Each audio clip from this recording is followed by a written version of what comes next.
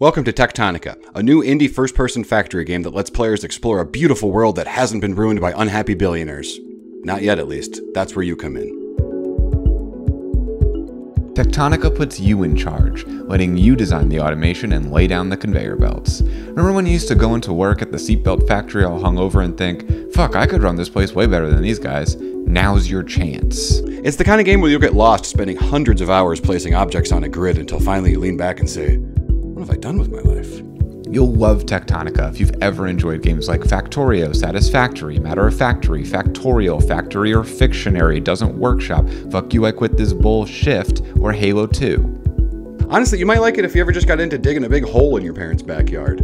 Tectonica has all the fun of terrain manipulation without your parents grounding you for a month because you killed all the flowers. Not to mention it's got a synthy 80s soundtrack that's absolutely perfect for this game, although let's be honest, the music would get 2 thumbs up for us over literally any video game besides Doom.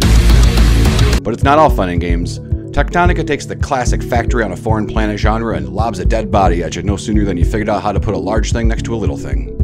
So check out Tectonica, a game that will have you desperately taming the cold, desolate isolation of space. Unless you're playing co-op, then you get to have a buddy.